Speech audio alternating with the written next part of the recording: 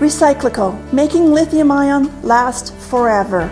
Recyclico's patented recycling process achieves up to 100% recovery of battery metals from lithium-ion batteries for electric vehicles, including cobalt, lithium, nickel, manganese, and aluminum. Recyclico Battery Materials Incorporated trades on the TSX Venture AMY, on the OTCQB AMYZF, and Frankfurt ID4.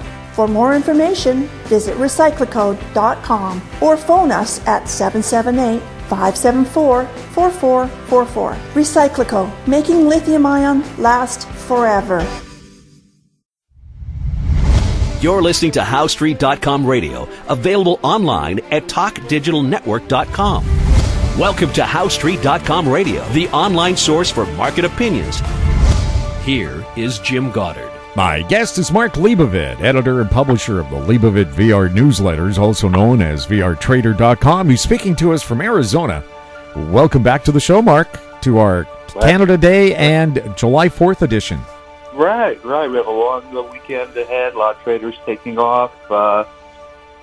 Interesting time. Anyway, we're enjoying Arizona. It's a little hot down here, but that's what you expect this time of year. And market certainly, wasn't affected too much by it, except that it went up. And this is traditional ahead of a long holiday weekend. Generally, if you're in a little bit of a downtrend, markets tend to reverse direction coming into a long holiday, and certainly the last couple of days, that's been happening here, at least for the equity market. So nothing unusual happening. We've got, a lunar cycle coming up here on July 3rd. We have a full moon, and we're rallying right into it. So we're probably setting up a little bit of a bull trap here, into or just after the 4th of July weekend. We'll see if that pans out. Just trying to tie cycles in with the market. And outside of that, and I do want to make that disclosure that I'm not a financial advisor, nor do I provide financial advice, just before we get too far into it. Do you have a special offer for our listeners? Sure. Go to VRTrader.com. You get 50% off. It's worth doing. It's a big deal to get that much off. You go to the website. There's a promo code slot at the order page when you pick one of the newsletters, and you enter the promo code 2022 half off. 2022 half off. So that applies to any of our products. I would take a particular look at that annual forecast model that's been working out really well this year as a potential subscribing option. There's two very distinct points of view about the stock market. Half the people say there's going to be a crash, get your money out, put it someplace safe. And the other half were saying full steam ahead, nothing to worry about. Where are you on this? Well, I'm a little more cautious. Our cyclical work says, rally into this time of year and then downward into the fall, which is somewhat traditional. And we also have a presidential cycle low due into the fall. So, nothing goes straight up or straight down, but, this is a time, to be lightening up, in the market. And we're certainly seeing that to a certain degree in the AI stocks and some of the, not all of, but some of the high flyers that make up the NASDAQ 100, which, put in a little trading peak here the last couple of days. Seems like money is flowing out of the big winners and now flowing into, at least the last couple of days, into like the Russell 2000, which is the smaller cap stocks and so forth. The Dow Industrials, which has been lagging, start to move up a little bit. So a move away from the more speculative, high growth areas. The Magnificent Seven stocks, for example, the Microsoft and Netflix and Nvidia and so forth and so forth, into Amazon, of course, another one, Meta, Tesla, away from those a little bit into, other stocks. But I still think this is sort of a short-term effect here, a little bit of a short-term summer rally and then a pullback. But, one of the things that I'm really writing about and talking about, there's so much going on politically and financially here. We had Jerome Powell in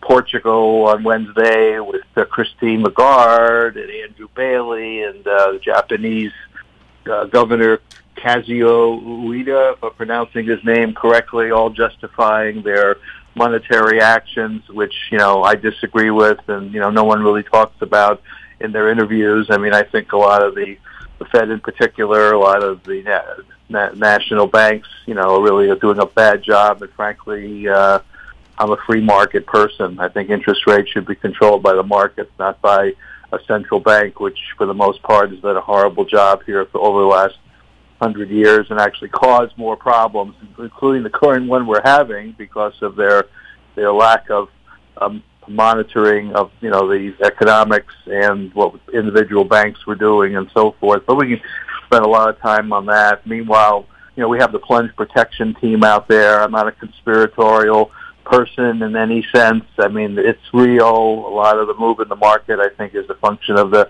Fed and the U.S. Treasury in there, just as there's documents regarding their manipulation of the gold and silver markets over the years, and we know they play with the currencies. They're also in the equity market, so I think that much of the rally that you've seen has been engineered, by the powers that be, because, frankly, as you know, the news environment has been pretty horrible in the last several months, with rates going up and a balloon flying over the country and China now having a base in Cuba and the Ukrainian war and the Russian Revolution, the Civil War that just happened but didn't happen, and, Taiwan, China, and, we can go on and on and on. Commodity prices going up, shortages, El Nino. I mean, we could just talk about all kinds of fun stuff.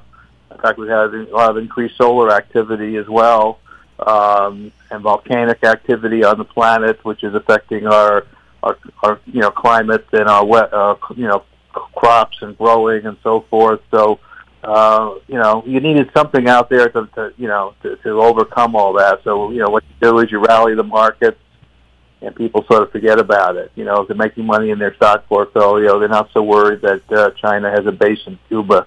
You know what I mean? So it's part and parcel to the way the markets are being manipulated, but it doesn't mean you can't make money, trading it. And, we try to do that long and short and pick some individual names along the way. But, yeah, it's going back to your initial question, I don't know. I don't think this is a time of year, you want to be jumping into the market. I think, if anything, it's going to be choppy to down into the fall. As a general statement, though, there's obviously going to be some exceptions. We saw some of the cruise line stocks starting to rally this past week and some of the airlines and travel-related, securities. So there's always something going on. They come out with a news story, but a lot of these stocks are coming out of very depressed, low prices. So when you get a rally coming off of a big bottom, it creates some attention. Doesn't mean you can't trade it, but there's always something going on. So, even space, SPCE, with Bezos and, his plane taking off today, that gives some action for his stock as well. So there's always fun stuff. Tesla, a lot going on there. Suddenly we find out, this past several weeks that Ford and General Motors now love Tesla because he's got all the charging stations everywhere that they didn't really, anticipate needing, and now cutting a deal with Tesla. They love Tesla now. So, like I said, there's a lot of fun stuff happening. But I'm playing individual stuff, but I think the whole market is, treacherous for a little bit going into the fall. We'll have more with Mark Leibovit right after this. Don't miss out. Stay informed. Receive the HowStreet.com weekly recap with thought-provoking podcasts, radio, and articles delivered to your inbox. Sign up for the HowStreet.com weekly recap on our homepage at HowStreet.com. Welcome back. We're speaking with Mark Leibovit. Mark, people in Canada and the U.S. complaining about high food prices. The Canadian Competition Bureau looked into it and found out in Canada there's only 3 major food companies. They trade under several names for each, so it looks like there's competition, but there isn't. And in the U.S., and they said the cure in Canada for high prices would be more competition. Well, the U.S. has more supermarket chains, and yet you have high prices that really can't be explained away. It looks like on both sides of the border, it's just pure gougeflation. Yeah, there's an excuse to raise prices. There's no reason why they would bring the prices back down, right? If there's a shortage or supply chain issue and their costs are going up and they raise it, you'd be surprised that suddenly they start, as they were jacking prices up, reversing their pricing strategy when they're making money. I don't think they're going to change the prices so fast. Maybe I'm wrong about that, but we've had a surge in last few days, a pullback, but we had a surge in commodity prices in terms of the indexes. So, it's up and down, sideways, back and forth, but, the upward spiral we had in some of the commodity prices probably hasn't hit the retail level yet, even though on a short-term basis there was some pullback the last few days. So, I think the prices are going to stay high. And we have situations around the planet, in terms of growing conditions, the El Nino effect, as I mentioned earlier, the volcanic effect on the planet. So, to expect lower commodity prices, I don't think is realistic, and I don't think it's necessarily a supply chain issue. I just think things are changing on a global basis in terms of weather, and you could call it climate change. I'm not really a proponent of that, but in terms of the realistic appraisal of what's happening with and you got farmers being told that they have to reduce their cow populations in the Netherlands, and talk about reducing cow populations everywhere because of the supposed pollution effect is insanity. I mean, that starting. I mean, what's that going to do to prices for meat and cows? I mean, you start cutting back populations of that. So I think it's more coming. I think farmland is probably still a big bargain around the world. I know a lot of it has upticked, but we got to eat, and so I'm a bull on the farmland and commodities, and they're not in terms necessarily of other commodities, the metals and so forth, which have their own story, and oil, but the food stuff definitely looks overall in a big uptrend. So I'm a bull there. We have those names in our newsletter, by the way, so we have been tracking that. Now, a lot has to do with the U.S. dollar.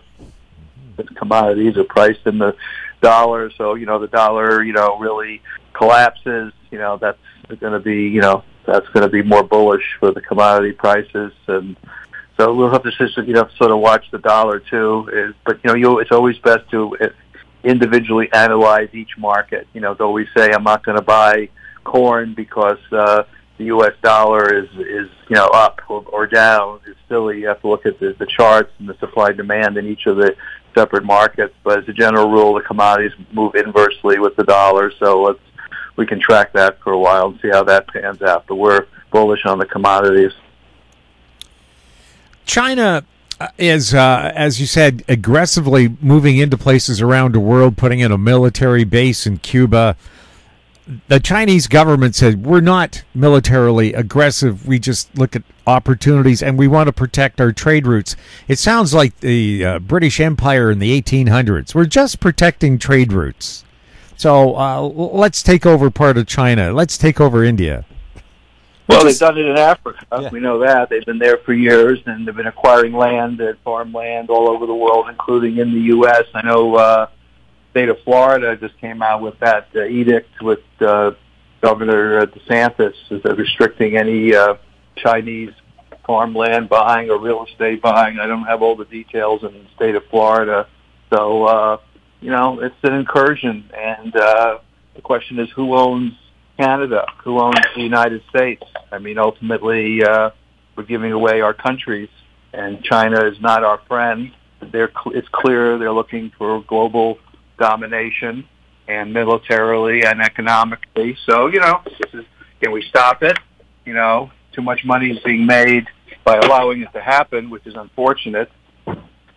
So, some people don't want China to be restricted because they can make money off the sales of the property or whatever. I'm not talking about the military aspect. That's a whole different story. So, unfortunately, money has a lot to do with this, but what can I say? I mean, we have a lot of issues here, and they're dangerous. And, if John F. Kennedy was president, I mean, look what he did with Khrushchev and the Soviet Union having incursions in Cuba. You know, we almost had a war over that. Here, we have a very passive administration who some claim has been bought off by the Chinese. And, you know, what are we doing? You know, we're going to allow this to happen. You know, we just have incompetent people running our government who are not protecting our national interests. And ultimately, that's our economic interests and our freedoms. So things aren't being managed very well. So what can I say? I mean, ultimately, we're going to see it in the markets. If things unravel any further, there's only so much that the plunge protection team and the governments can do to support prices. If we really get into some serious conflict with foreign entities, or, you know, we have more of these type of, you know, problems, you know, immigration, a huge issue. We have so many things going on that are politically driven. But like I said a few moments ago, oh, my stocks are up. I'm happy. You know, look, my Apple computer made a new high today. You know what I mean? It's like, you know, what's being done needs to be done, I guess, to distract people from what's really happening out there. And I don't think the worst is you know, behind us. I think, you know, you have an aggressive Fed. You got all these new political issues we're talking about, the climate issues. I guess they can manipulate the stock market and try to make it look better than it is. And certainly we can make money at it. But, you know, if you don't have a country and if you don't have the food and you have all other kinds of issues, you know, making money is not the most important thing if you look at the big picture. So anyway, we try to look at the short term and the big picture, and there are opportunities out there, but you know, we just got to sometimes step back and look at the bigger perspective here and what's going to be done. I mean, obviously, I like to see a more conservative political administration here in the U.S., and hopefully the same happens in Canada, where we're not thinking in terms of socialism and cooperation with foreign entities that are not our best friends, but time will tell. Well, there's 2 jobs anywhere in the world that you don't need any training or diplomas for, and that's parent and politician, the 2 most important jobs there are. Right. And this is why I admire people like a Donald Trump or a DeSantis in Florida. These people really weren't politicians that got into the political sphere. DeSantis was military, and Trump was just a businessman. You know, so you need fresh blood in here that isn't thinking politically and thinking, you know, for the benefit of the populace and for the economy. Meanwhile, we have some interesting stuff coming up, you know, this summer, you know, cyclically, besides what I've discussed with the stock market. There's possibility of maybe some low here in crude oil and in the precious metals. It may have already happened. There's some cycles indicate into July. There's some gaps in the chart below the market that they haven't been filled yet, but maybe we got close enough.